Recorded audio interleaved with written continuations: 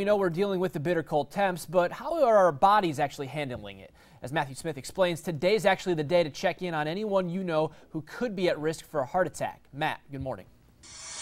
Morning, Dave. Yeah, this is a bigger problem this time of year. As the temperatures drop, the risk of heart attacks and strokes, well, they do the exact opposite. Statistics prove that they actually spike during these winter months.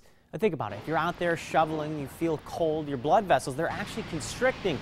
Not to mention, most of us, well, this time of year, we're a lot less active. That means this is an even bigger concern.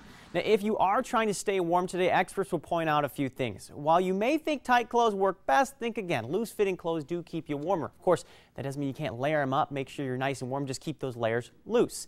And if you are heading outside, think about insulated socks. Or if you don't have them, try to go with maybe 2 pairs of socks.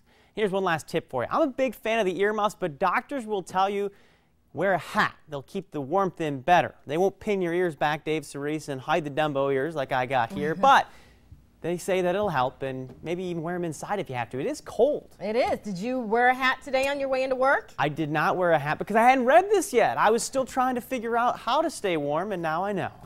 Did you wear your hat? No. I saw you come rolling in with a hat on. You're you smart. got that right. That's the mom in you. Matt, that's good information. Thanks so much. All right.